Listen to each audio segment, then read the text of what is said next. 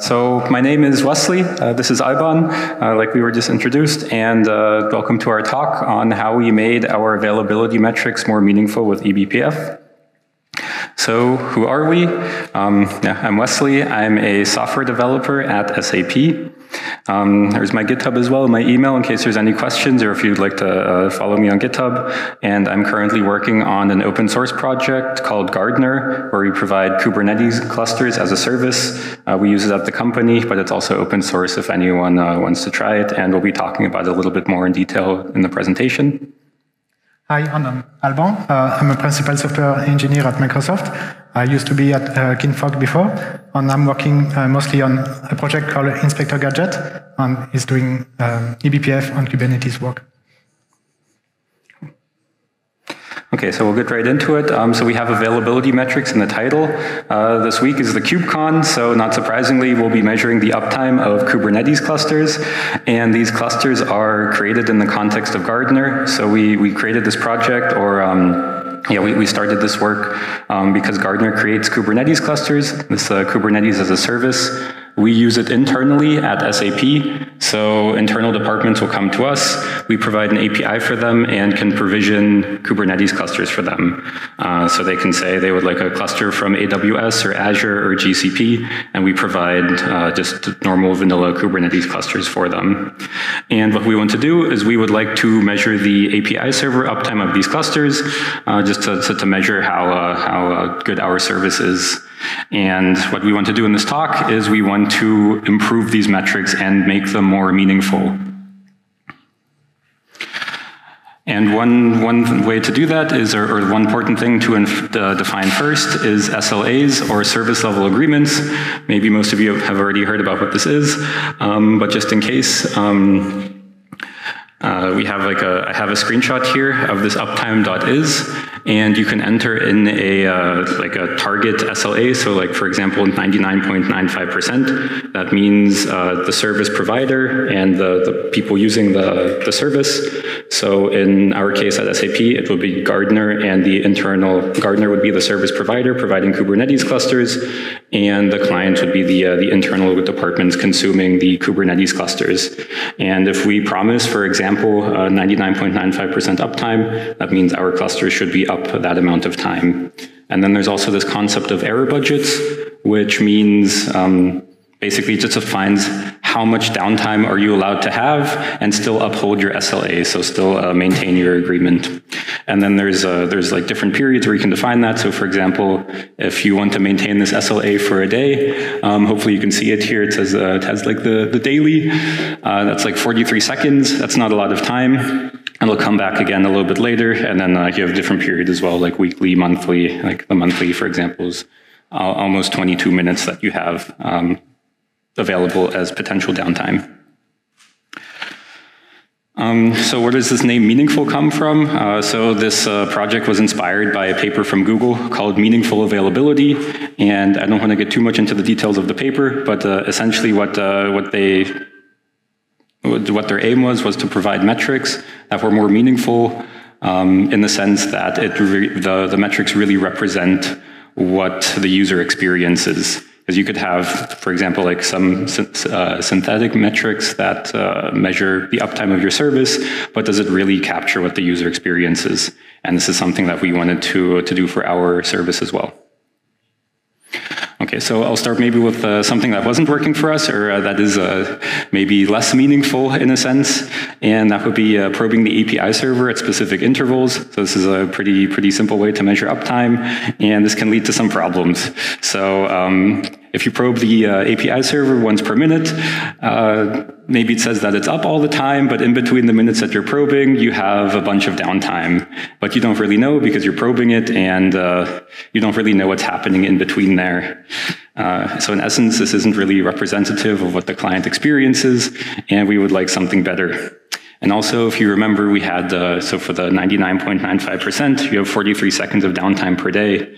And if you want that fine granular metric, you have to probe your API server once per second. At that point, you're basically DDoSing your API server. Okay, it should be able to handle the load, but you're just adding unnecessary load to just get these 1 second granular metrics. And also, it could also be that the API server is up, but for some reason a connection failed and you don't really know why. So what did we do to create meaningful metrics? Yeah, so how did Google do it in their paper? What they did is they processed access logs. So like if there was a 500 HTTP code and it's a failed connection versus like a 200 code, then they could process it as a successful connection. And then they put these metrics into time buckets. So they annotated time and said, okay, 1 second is successful or not successful based on if there was a failed connection or not successful connection. We can't do this so easily in the Gardener architecture. So like I said, this project is made in the context of Gardener, and we can't necessarily process the access logs. Okay, we could process the ones from the API server, but then we raise the question, what do we do or how do we evaluate it whenever the API server is down? And that's kind of difficult. We also have a reverse proxy that proxies to our different API servers, but there the connections are all encrypted, so we can't process those either. So we had to do a different approach. Okay, we could change the architecture, but we wanted to explore some possibilities with eBPF. What could we do? And that's what I'm going to talk about. But first, we should get into the Gardener architecture a little bit so that everyone's on the same page. So in Gardener, we have this concept of shoot clusters. That's these ones right here. This is what the client, so the user of the service gets. They just get a normal vanilla Kubernetes cluster, which has a workload. You can run some pods there. It's a normal Kubernetes cluster. Except for one thing, and that's the control plane is hosted on a separate cluster. That's what we call a seed cluster. That's over here. And then hopefully you can see the different colors. I color-coded the shoot clusters, and they all get their own corresponding control plane where the API server runs. Okay, there's also a few other pods, but for this presentation, the only thing we care about is the API server. Then we also have a component there, the envoy, which acts as a reverse proxy to send the connections to the correct API servers. And it does this using something called SNI, or server name indication, which is important a little bit later on. And the SNI is basically just the host name of the API server, or it contains, so for example, it would just be like blue, red, or green, and it's an unencrypted thing that we can process. And it kind of looks like this. So the envoy is able to distinguish the connections based on the SNIs. So for example, you might do like a kubectl get pods, and then the first thing you have to do is you have to do the create a TCP connection. So you send the SYN, get the SYN ACK. It's quite normal. Then you establish a TLS connection, and what the client has to do is the client has to send a client hello. And this client hello contains the SNI. So for example, if the blue cluster is doing this, then the SNI would say blue.cluster or whatever the host name of the API server is. And then Envoy can process this and route it to the correct API server. The server then responds with the server hello. We've established a TLS connection, and then we can just have our HTTP traffic as normal, which is encrypted. And from Wikipedia, in case you're interested, this is the definition from Wikipedia. So we'll go over this network path once again. This little tiny orange blob here is a client hello. We'll follow the path of the client hello in this architecture. So a pod is perhaps doing a kubectl get pods or watching pods, for example.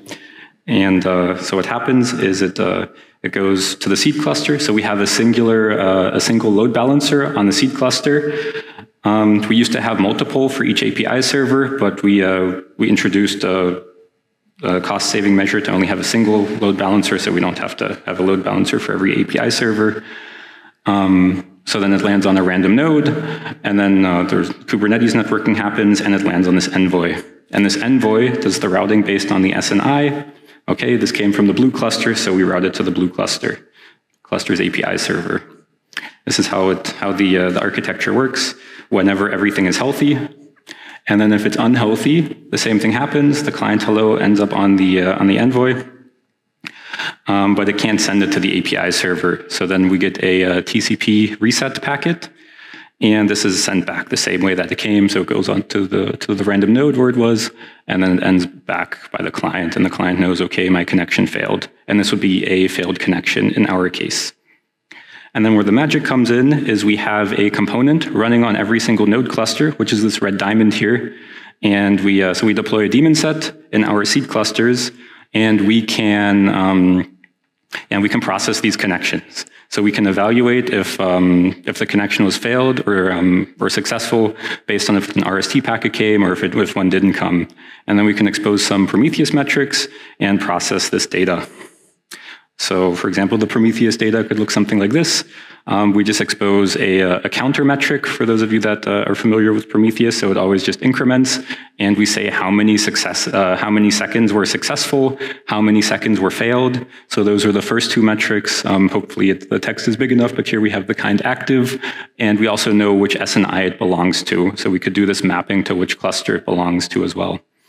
And we just increment the seconds, and then we have this active failed, which means there was a connection, there actually was a connection, and it failed, which means this RST packet came. And then finally we have this just normal failed, which means the last second that we know about was a failed connection, and there hasn't been any traffic since. Then we scrape this data with Prometheus, perform some PromQL queries on it, and then we can finally visualize the data in our on a Grafana dashboard. And we have some fixed time windows. So that means from Monday to Monday, for example, or every hour, we just reset these counters, and we can start measuring the SLA again from there. And now I would like to move to a demo to actually demo this.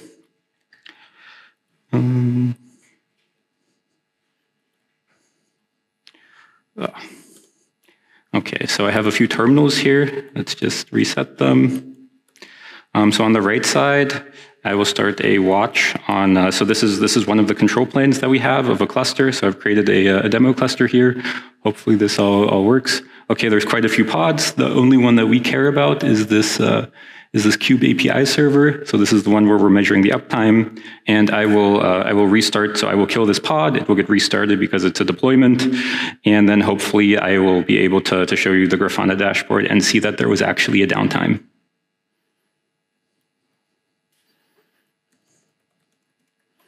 So I delete the API server. Hopefully we see that it restarts. Yep, you see it's restarting. Perfect. Yeah.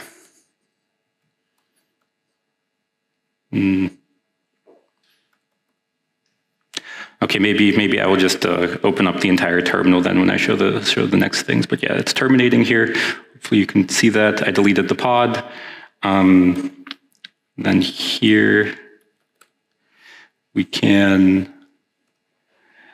Then I just want to show off the daemon set. So we have a bunch of pods running in a separate namespace. This is just the daemon set.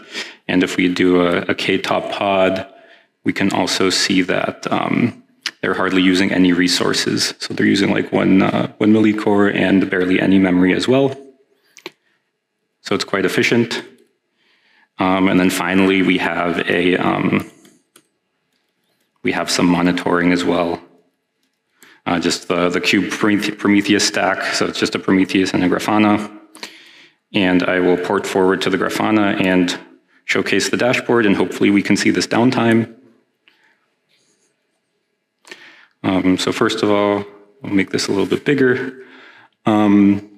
So here we can select the period. So if we want to know the SLA for the week or for the calendar month or for the day or whatever. So here we have the week selected, and we can see all the SNIs that we're tracking, how many are within our error budget and how many are exceeding it.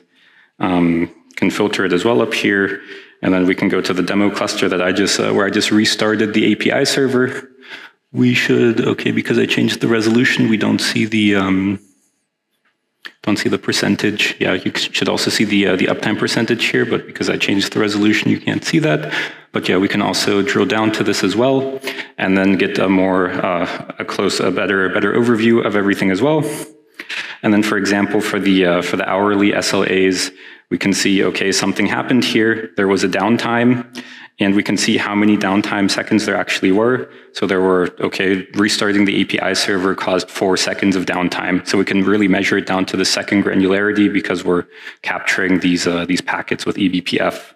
And then also, again, we have the same view as in an SLA form as well, and we can see, okay, now we have exceeded our error, Okay, I restarted it earlier as well a few times. So now for the hour, we've exceeded our budget, for example. Okay, and then we have the same views for the days, the week, and the calendar month as well. The cluster hasn't been running, it's not the entire, cluster hasn't been running for a month yet, which is why we don't see the data for the entire month. Yeah, that's everything for the demo. And I think for the next part, Alban will explain in a little bit more in technical detail how we did all of this with eBPF. We will continue.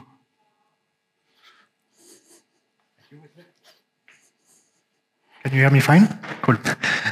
So to be able to do that, we need to look at the packets and distinguish which connections are successful or fail.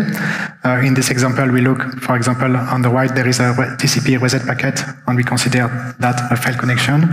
On the left, a successful connection. And how do we do that with the eBPF? First, what is eBPF? It's like a small program that runs inside the Linux kernel. There are different kinds of eBPF programs about networking, about tracing, about security. In this case, in this presentation, we only care about networking. So it looks like that is a C function that will be executed for every single packet that comes on the network. And the parameter of that function is a network packet. And inside that function, we will be able to look at the content of the packet. Like in this example, we can see if it is a TCP packet, IP packet, and so on. How do we install eBPF program in a Linux kernel? First, we have an agent, which is a user space program here written in Go. It will install the BPF program in the kernel using the BPF system call. It will install maps as well. I will come to that. And then, once it's installed, every time there is a packet on the network, it will execute a new instance of the BPF program. It will execute it again and again. And the BPF program will be able to update eBPF maps. So eBPF maps are like a global variable on the system. They can be of different type, hash table, array, and so on. And those variables can be read from user space as well. So our agent program written in Go will be able to read the BPF map and from that update Prometheus metrics and so on. So to distinguish a successful connection and failed connection, I mentioned looking inside the packet to see if there is a TCP RCT packet, for example. So that's one side. And the other side is we can categorize connections after a timeout. If nothing happened for the connection for a while, if, for example, we only see the TCP SYN packet and then nothing else for more than 20 seconds, in this project we consider that as a failed connection.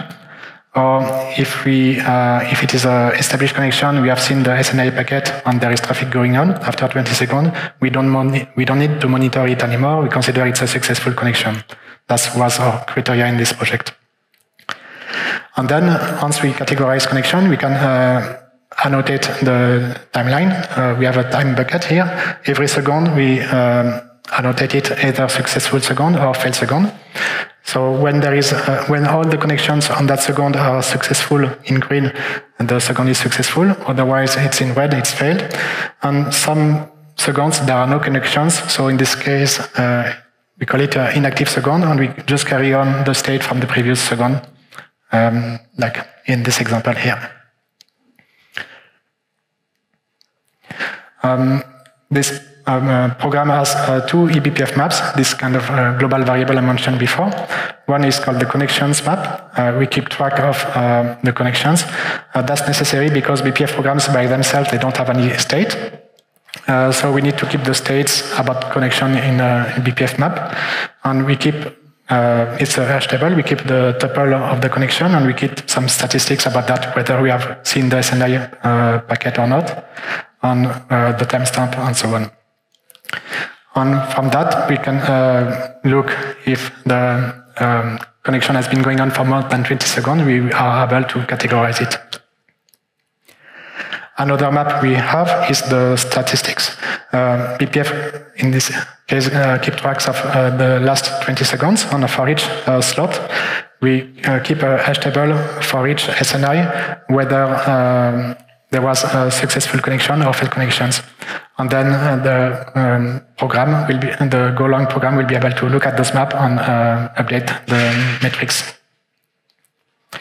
I will not go into that, but that's just to show you the flow of eBPF. Sorry, the flow of the execution of the eBPF program for one packet. It will look at inside the packet if it is a TCP SYN and so on, and then update the maps. And similarly, the user space program in Go will look at the maps every second and update the Prometheus metrics. So this project, Connectivity Exporter, can be installed either on the shoot cluster or on the seed cluster, as Wesley explained before. Both cases has pros and cons, depending on what you want to do. If you install it on the shoot clusters, you will be able to notice more error case. For example, if there is a network failure between the two clusters, you are not going to notice that if the component monitoring is on the server side. So you can catch more things. But it has advantage to install it on the seed cluster as well, like Gardener does, because we are going to notice anyway when the API server is done, when the pod has shut down, you are going to notice that. And you can also see which of the worker node on the seed cluster has a problem. If it is installed here, you cannot see that. So we are able to have a granularity of 1 second to know how many seconds are okay or not. How does it work? Because Prometheus is not scraping the endpoints every second. That will be too much traffic. Typically, Prometheus scraps the endpoint every minute.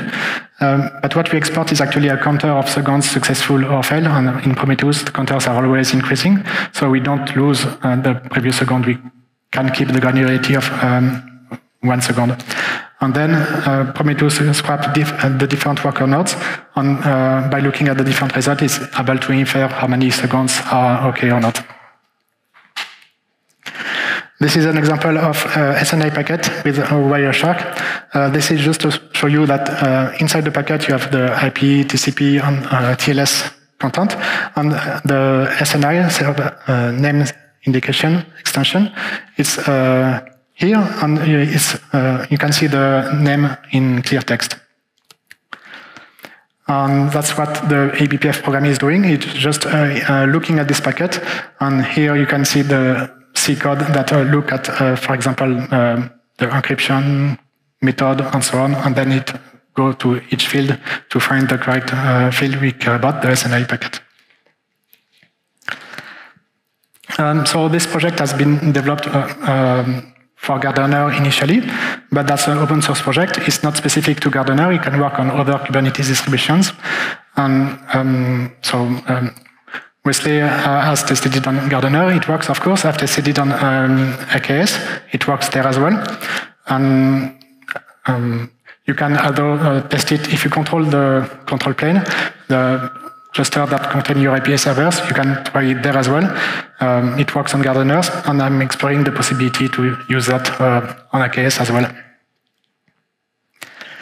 And for this project, we have written an eBPF program that parse the SNI packet. This can be used for other projects, and this is an example inspector gadget. It's an open source project I'm working on to inspect what's happening on the Kubernetes cluster, and we reuse the eBPF program to be able to trace that. So in this example, at the bottom we have a simple wget command to connect to some server, to Wikipedia, and then here we see inspector gadget is able to trace that and notice the SNI packet in real time. Thank you. So if you're interested by this project, you can look at the repository, of course. That's an open source project. And we have some minutes for questions. So a special thanks to Isvan for driving this and helping with the presentation as well, who is not here today.